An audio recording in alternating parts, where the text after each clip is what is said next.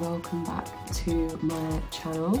My name's Laura and I make videos about travel, living in Australia as a Brit on a working holiday visa and being a digital nomad. If you're not already, please do subscribe to my channel to see future content in all of these topics.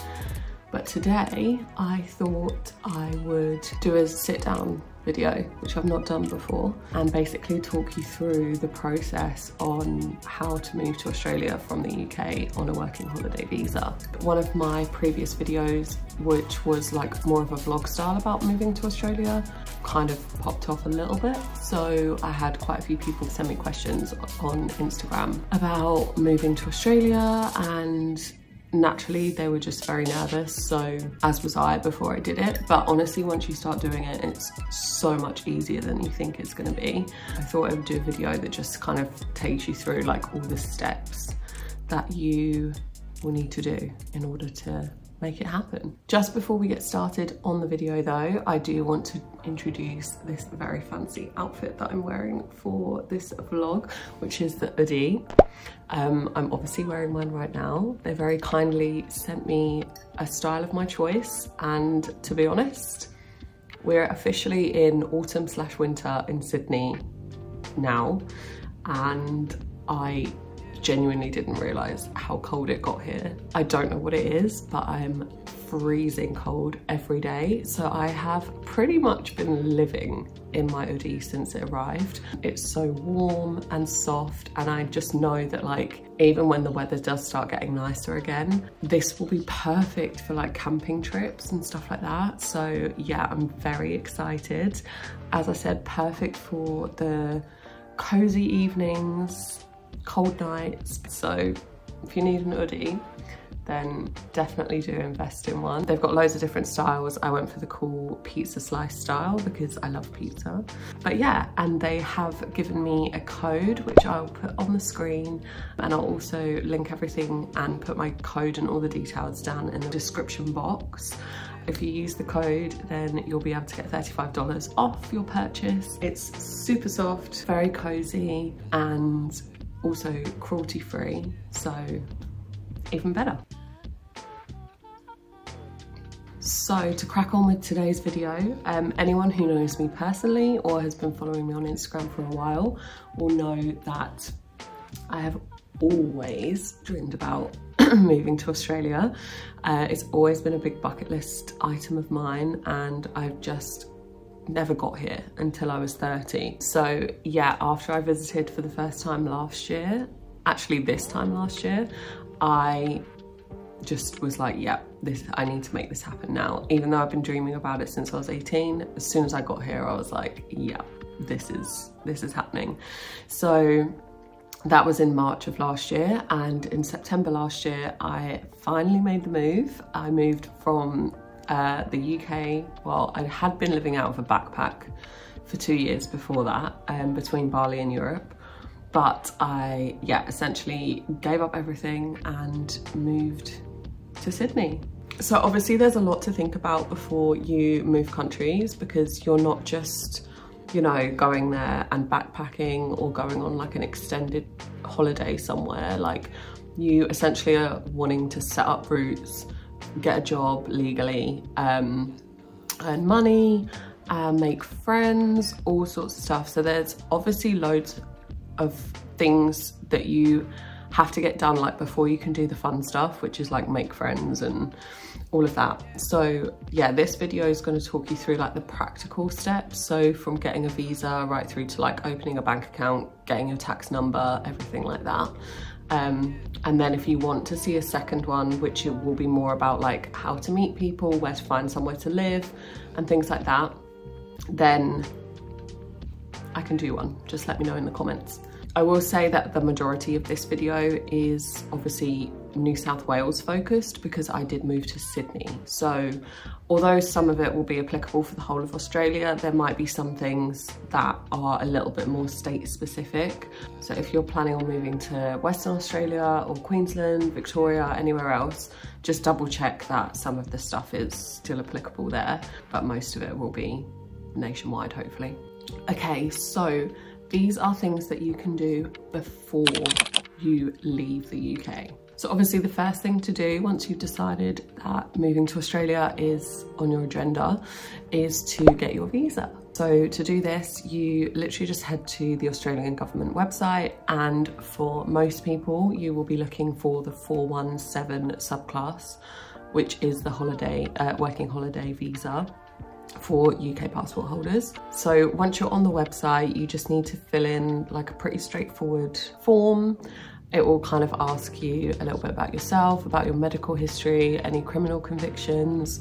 Also ask to confirm that you're under the age of 35, which is the cutoff for this type of visa. That's for UK passport holders, not for everyone. And then yeah, just that you're in general good health. The terms of the visa do state that you also need to show proof of funds, which is 5,000 Australian dollars, which at the time that I applied was roughly £3,000. That's kind of like the ballpark aim figure that I was aiming for anyway. So when you fill out your form, to do this, you either need to like upload a screenshot of your bank account, which shows the funds, or what you can do, if a lot of people will be applying for the visa like quite a few months in advance to when they're actually planning to come. So what you can do is actually just say to them, I'm still saving. And I've known people that have done this that haven't had any issues. I think it's obviously quite common because, you know, some people will get the visa like 10 months in advance before they're actually planning to come to Australia. So once you've completed the form, you obviously will need to pay for the visa. This was around 500 Australian dollars, which for me worked out around £270. Obviously it depends on the exchange rate when you're doing it, so that's something to bear in mind, and obviously make sure that you've got the money ready to pay for your visa. The website does say that your visa can take up to 90 days for approval, so don't panic if it doesn't come through straight away. Mine did come through within 5 minutes, which I was just so surprised about, and also made me very excited because I could instantly just start getting excited and start planning things. But yeah, it can take a bit of time, especially if there's an influx of people all applying. So yeah, don't worry. And don't start worrying until it's past the 90 days basically. So once your visa is approved, you then have 12 months from that date to enter Australia. And your visa will only begin on the day you enter Australia. So let's say, for example, your visa was approved on the 10th of May, 2024 this year. So you would have until the 10th of May 2025 to actually enter Australia and start your visa. Say you entered on the 8th of May 2025, that's the date in which your visa would start from. So your visa doesn't actually start until you've passed immigration and entered Australia. So once your visa's approved, now it's time to start a bit more of the fun stuff, which obviously includes booking your flight. So again, I always tend to book flights as far in advance as possible just to get the cheapest flights, especially when you're flying somewhere as far as Australia, because from what I've learned from personal experience, the longer you leave it, the higher the prices are. So yeah, once I had my visa approved, I pretty much booked my flight to Sydney like straight away. I had a ballpark date. I wasn't too precious. I just knew that September was like the month that I was gonna go. I always use Skyscanner to find my flights. When you haven't got a specific date, it's also really good to use their flexible date option. So just go to the Skyscanner website and then you can search for your departure airport, the arrival airport of your choice. And then if you are completely flexible on dates, which is likely the case if you're moving to another country because you don't really have any commitments, then you can just search for the entire month. So I searched for the entirety of September and then basically found the cheapest one-way flight that I could find, which was with like a semi-decent airline that didn't take me 3 days to get there. I think I paid like £400 for my one-way flight, so I wasn't gonna complain. So the next thing to do, once you've done, I would say, two of the biggest things, which is the visa and the flight, the next thing that I focused on was just saving as much money as I could, because obviously when you're moving to another country, you want to have money to get yourself set up, but also you want to have some emergency funds.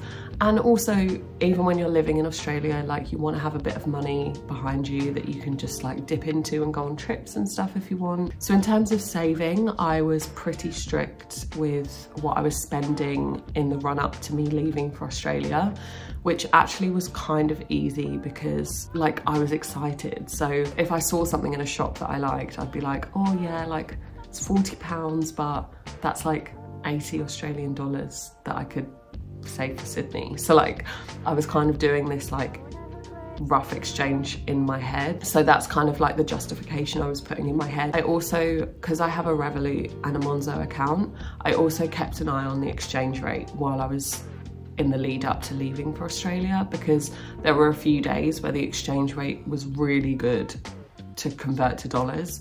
So what I did is I slowly drip fed my Revolut with Australian dollars on the days where the exchange rate was really good and I got slightly more for my money. So that's a nice little tip if you haven't thought about that. But yeah, I didn't do any unnecessary spending. I didn't buy any clothes because in my head I was like, I don't even know what I'm gonna wear when I get to Australia because of the climate. So why would I buy clothes in the UK? I sold a load of stuff that I knew I wasn't gonna take with me and didn't need. And yeah, I just basically like cut back. I didn't drink as much, and overall I was just saving a lot more than normal. I will say when you first get here, it's very easy to overspend because you kind of, you are in holiday mode for like the first couple of months, and obviously you're wanting to like make friends and socialize and stuff like that. So it is very easy to spend very quickly when you first get here.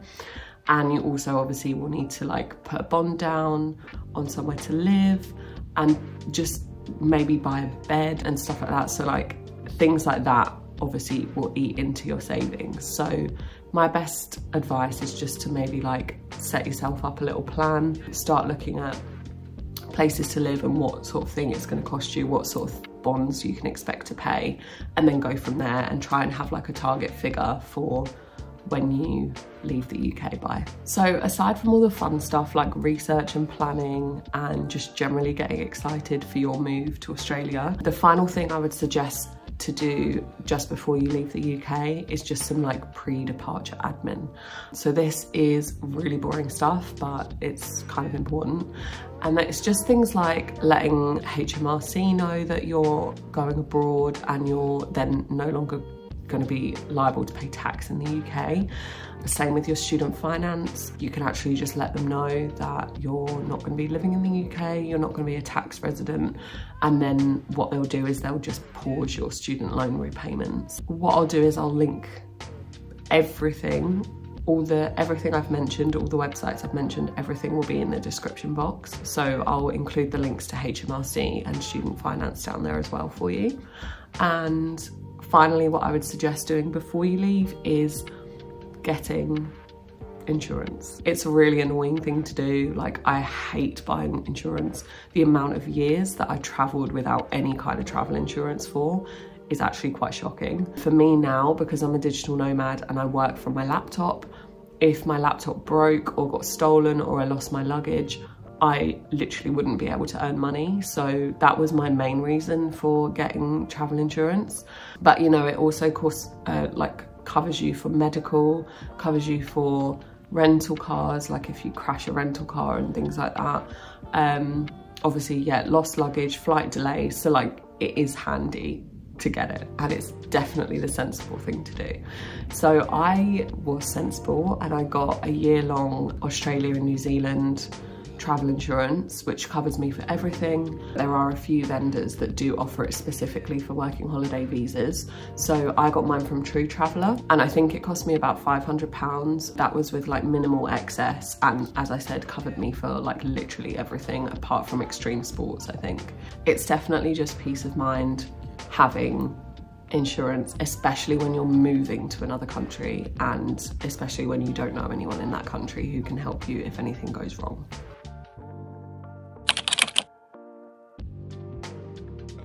Okay, so now I'm going to talk you through what to do when you arrive in Australia. So you have landed down under, you're surrounded by Aussies, the sun is shining, but there's still a few fair bits of admin that you need to get sorted. Everything in Australia was very easy, and I pretty much got everything sorted within the first 48 hours of being in Australia. So just, you know, land, try and beat the jet lag, and then just get your to-do list checked off, and then you can just start having fun and start living your best Aussie life. So this first one kind of overlaps with what you can do when you're still in the UK as well. I did it once I got here just because I actually didn't know that you could, despite all the research I did on Australia, I didn't realise that you could do this before you even left the UK, and that is open an Australian bank account. Most people that I know that are here on a working holiday visa, myself included, go with CommBank, which is just one of the biggest banks in Australia. It's called a Smart Access Everyday account. If you're still in the UK, you can apply for this bank account up to 2 weeks before you leave. Fill in all the information online, I'll link it below. And then once you arrive in Australia, you basically just go to your chosen branch, verify your ID. You also have to give them your national insurance number, and you pick up your bank card there and then. That's the quicker way to do it because they've already got your bank card waiting for you to come pick up. I did it the longer way, which wasn't that bad.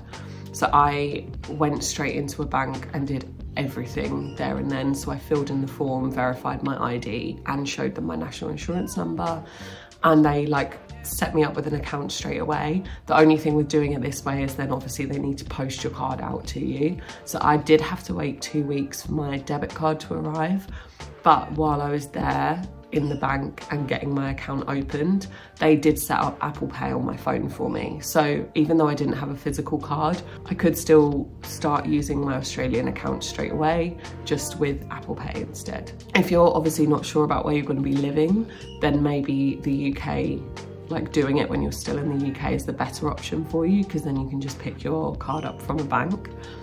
If not, if you prefer to wait and do it all when you arrive, you can get your debit card posted to, you know, like a friend's address or a hostel, a hotel, an Airbnb, wherever you're staying during your first like few weeks in Oz. You can get it posted there, so nice and easy. So there's not really an order of things to do. I've tried to like order it in the most logical way, but these two, the bank account and this one that I'm going to talk you through next, you can decide which way around you want to do these. But I would say the next step is to get yourself an Australian phone number and SIM card. Again, there's so many providers that you could choose. You could go with like Telstra, Vodafone, Optus, even like Oodie mobile, like literally anything. Obviously they vary in price, and the other thing to consider is coverage. Coverage in Australia can be a bit dicey, especially if you leave the cities and go definitely into the outback. But also I've even been to some beaches up the coast from Sydney where I've not had any signal while I've been at the beach. So that is just something to bear in mind. Generally speaking, people do say that Telstra is the best for coverage across Australia, but there are still places where you won't even get Telstra coverage. So there are just certain places that you're not going to get coverage no matter who you're with. So if you want to go with one of the bigger providers like Telstra or Optus, you can literally just go into any store in your city and just make sure you've got your ID, like your passport, with you, and they can get you all set up with a SIM card. And again, like maybe just ask around or look online about the different rates and the different bundles that they can offer you.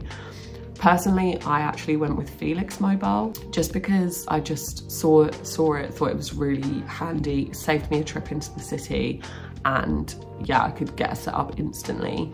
So with Felix Mobile, it's all done through an app. So you just download the app on your phone, sign up, put your passport details in, and then you just get going. It's $40 a month, and that's for unlimited text, unlimited calls, unlimited data. And you can also add, for $5 extra a month, international calls and texts as well. So if you wanted to really stay in touch with people at home, then that's a really cheap option to just be able to ring international numbers as well. I will say that it won't work unless you're already in Australia, so don't try and set it up before you've arrived. But yeah, it's done instantly. You can choose to either receive a physical SIM card, or you can just opt for the eSIM, which is what I did. It means you don't have to wait for anything. Your number's up and running straight away, and like everything is done through the app. So you can, if you have any issues, they've got a live chat. Like, I honestly just haven't had any problems with them. It's really good, it's really affordable, and I've got unlimited data. If you do want to use Felix, I have linked them below. This isn't sponsored, it's just a referral. They give it to everyone. So you can use my code and then you get $35 credit towards your first month's payment, so that'll be nice and cheap when you're first arriving. They do also have a deal on at the moment where if you sign up, then your first 3 months are $20 instead of $40, which is even better. Okay, so the next thing that is super important to do is to get your tax file number. This is probably the easiest thing that I did. You basically will go to the relevant website for the tax file number, which obviously I'll link below, and fill in the form on their website, and there you go. They just post you your tax file number. You can again use like a hostel, hotel, like wherever you're staying basically, or if you've got a friend that's got an address, give them theirs. And this essentially is a number that you give to your employer, and it just makes sure that you get taxed the right amount and you don't get emergency taxed. So it's definitely worth getting it in advance of like looking for jobs. If you can't wait to receive it by post, you can actually give them a call, and they apparently they'll tell it to you over the phone. So yeah, nice and easy, and just means that yeah, you're going to pay the right amount of tax. And then the next thing to do is to set up your super.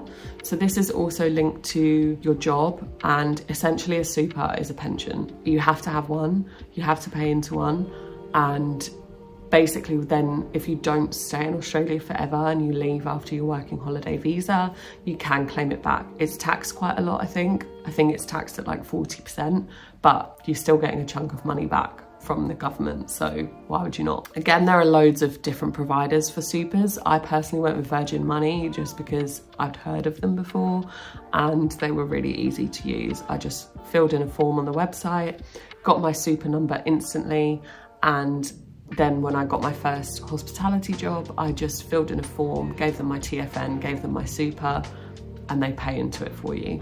You can log in at any time and check up what your balance is, but honestly, like, it just sits there until I'm gonna claim it back one day. So I'd say the most important final step to make sure that you get sorted, honestly, I would just get Medicare set up as soon as you can when you arrive. What you need to do is you need to go to the Medicare website and you need to download a form that you fill in electronically, and then you will need to email this form. It's essentially for a reciprocal health card / Medicare enrolment, and you email it to mes@servicesaustralia.gov.au. Get your Medicare sorted, because then again, it just gives you peace of mind if anything happens and you need any kind of medical assistance. Okay, so they are the main things that you need to do when you move to Australia, especially like the more urgent, instant, important things that you need to do.